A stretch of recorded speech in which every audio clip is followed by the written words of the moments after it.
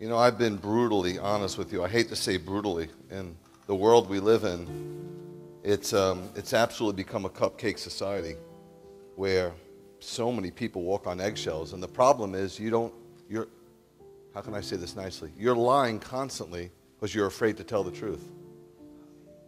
Like no, not you. You're perfect.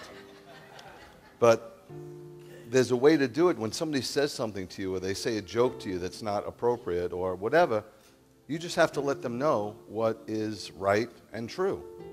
Because when you're going along with them, you just live in a lie. And then you walk away and you feel bad, right? Because you're afraid to offend them. Maybe you'll straighten them out. Maybe you'll help them. Isn't that what the Holy Spirit's supposed to do for you and I? Isn't that what it's doing? Didn't Yeshua walk in truth all the time? Because he wouldn't compromise what he knew to be true? Don't fall prey to that. Don't look to win the applause of people. Go for the applause of heaven. Now, when I say that, let me give a caveat. Some people are just mean-spirited. They say things to be destructive, and they're peace takers, not peacemakers. I'm not saying that, by no means. But it's said when honesty has to be called brutality. You know, brutally honest. I'm going to tell you, you know, Bernadette's Bernadette, and I'm me, and this is who we are. And I thank God that we could start a place where we didn't have to inherit a culture. Because when you go to another church and you become the pastor, you inherit that culture. You inherit those elders.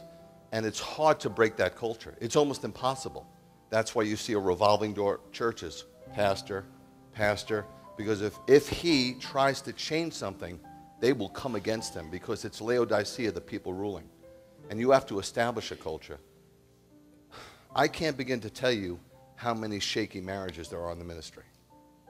And one of the reasons for that is because the church becomes the mistress of the pastor. It's very sad. And he, even though he doesn't mean to or want to, he will sacrifice his family on the altar of ministry. I won't do that. I'd rather lose all of you before I lose my family. I don't want to lose any of you, but God first and foremost. Before burning, before the kids, it's the Lord. But then they are right there. I cannot treat your... Listen, there's some sick thing in the South where the pastor is supposed to be available 24/7. God is available 24/7. And my job is to get you to be connected with him so closely that I'm not the issue. You follow? Men, you are the high priest of your family. Act like it. Wear it well. This is your flock, your children. That's your congregation. Even if you do, some people go to church 3 times a week, right? The Wednesday night, Sunday morning, Sunday night thing, that's traditional in the South. Okay, what about, that's what, 3 hours? There's 168 hours in the week. An additional 165 hours that the Lord is asking you to lead your family. You have a church. Your house is your sanctuary. Your table is where you fellowship. Your kids are your flock. You are the high priest. It is not my idea. It's his idea. I don't do this to alleviate or shuck responsibility. I do this because I don't want to rewrite the book. God has a system, and it's worked for hundreds of years well, and we don't need to change that system. We don't need to add to it or take away with it. Look, Father knows best. Period. Purim is this Wednesday and Thursday. Just to clear the air, how do I say, Lord, it's so crazy, right? Do Gentiles have to celebrate Purim? No.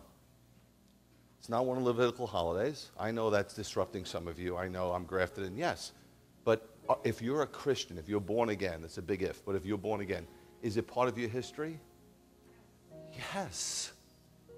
This is your history. If I don't care what denomination you're from, it is Judeo-Christianity. You can have Judaism without Christianity. You cannot have Christianity without Judaism, period. And this is part of your history. And if there was no Purim, you'd be cutting yourself right now and throwing your kids to the fire. And it's a sad state of affairs. A sad state of affairs. I spoke to somebody 46 years in ministry. I said, did you ever preach on the book of Esther? No. No. Why? It's Jewish. Your whole faith is Jewish, knucklehead. The whole Bible is written by Jews. Oh, no, Rabbi, I read somewhere that Luke was not Jewish. Where do you read that? Well, we've been taught that, yeah? Okay, if you've been taught that, then Romans 3 is a lie, that all the oracles were trusted to the Jews. If Luke's a non-Jew, then that's a lie. Throw the Bible out. Let's get out of here. Just another tradition. Do your research. You'll find out. The whole book was written by Jews, to Jews, in a Jewish place about a Jewish Messiah. How can you negate that? Does it mean you have to be Jewish? You can't be if you're not born Jewish. You can't be. That's not possible, but buddy, Romans says you are grafted in. Okay? They weren't grafted out.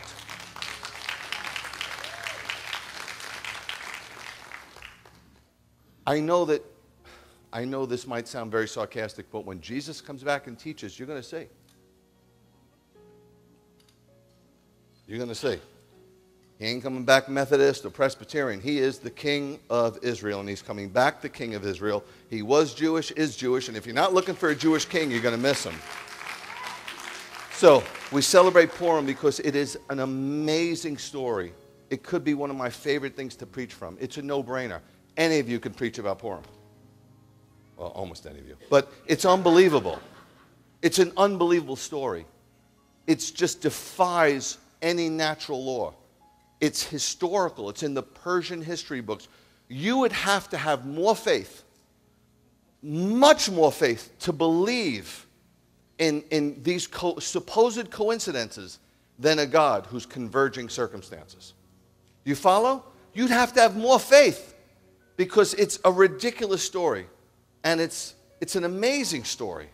It's filled with mystery and murder and mayhem. Forget about these idiot shows you watch. I'm telling you, Purim it's unbelievable. So am I excited? Heck yeah. Yeah. If it wasn't Purim, would I be excited? Yeah. It's Shabbat. If it wasn't Shabbat, would I be excited? Yeah, because God is great. You follow? There's no time I'm not excited because God is God, right? Amen? Okay, Psalm 124. If Adonai hadn't been for us. That's a big if, right? That if is the difference between deliverance and disaster. The greatest proof that there's a God is the nation of Israel. More than anything else. They survived 2 exiles, war after one. Every deliverance was miraculous, but the crazy thing is, every single deliverance was prophesied hundreds of years before the event. There's no rhyme or reason for them to be in existence. Every Gentile nation has oppressed them, and this little country, less than the size of New Jersey, stands. Not because of their cleverness, not because of their military prowess, not because they're Jewish, because they got a God who's always looking out for them.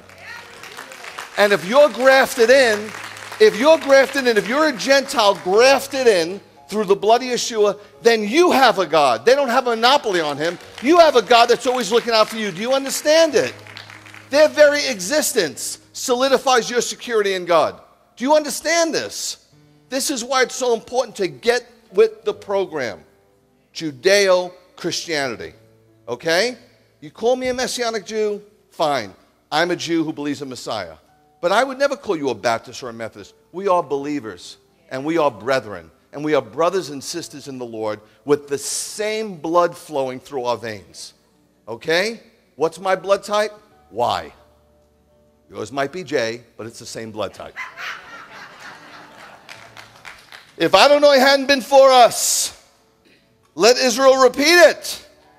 If Adonai hadn't been for us when people rose to attack us, the sieges, the massacres, the crusades, the pogroms, the ovens, the bombs, the gas chambers, they won't leave us alone. They won't leave us alone. When their anger blazed against us, they would have swallowed us up alive. Then the water would have engulfed us. The torrent would have swept over us. Yes, the raging water would have swept right over us. Blessed be Adonai, who did not leave us to the prey of their teeth. When you read teeth in the Bible, it's Gentile oppression. What does that mean? Gentile and Christian are different. Gentile means of the nations. The nations have oppressed us everywhere. Everywhere. We escaped like a bird from the hunter's trap. The trap is broken and we have escaped. Our help is in the name of Adonai, the maker of heaven and earth. I love Israel. It's my heritage. I love the Jewish people, which I'm part of. But I got news for you. I'm going to preach at a friend's church. This guy's about as Gentile as they come. He was the president of the Southern Baptist Convention in Tennessee. He was the president of the Southern Baptist Convention in Georgia. Those are two of the biggest Southern Baptists. He has been with Christians United for Israel. He is very well known. You know the Family Research Council? That is about the strongest Christian lobby in the nation. When they have a group going to Israel, he's their Bible instructor. Okay? And he totally gets this. He said when he went to Israel in 1995, he said his Bible was born again. He's from Tennessee. You know, he calls himself a hillbilly. He's no hillbilly. He's pretty sharp and pretty bright. But last week I watched his service live. I thought I was watching a Messianic rabbi.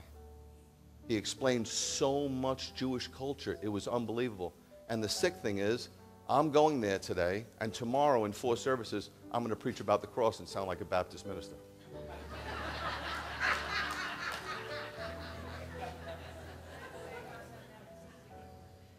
I'm sorry. Did you say something?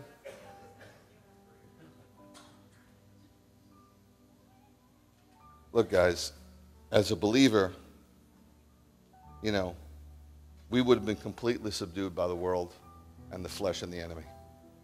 You think God's not for you because you're going through some troubles. We all go through some troubles. In this world, you'll have tribulation. I don't know who told you differently, but Jesus told us very plainly, you would. But your troubles are confined to this life. Your sins, even. Your suffering, your sorrow, your sadness, your sickness, confined to this life. For the non-believer, it's horrific. It's just a foretaste of what they're going to experience forever. This has an ending for us. I tell you all the times, our end days are not our end days. They're the end of our bad days and the beginning of our good days. We have a crazy, ridiculous, blessed hope. And that was all done by a God who's crazy about us. And not just us, but the whole world. Just some people will not see it. I don't quite understand, but I'm never going to stop telling them. Father, thank you so much for this day. It's Shabbat. Thank you so much for your upcoming feast, where you've displayed your goodness and your greatness and your love. Even when people were faithless, you remain faithful. Amazing God, amazing grace. Be blessed today as we recount your goodness and your greatness. We love you and we bless you. In Yeshua's name we pray. Amen. Shabbat shalom, guys.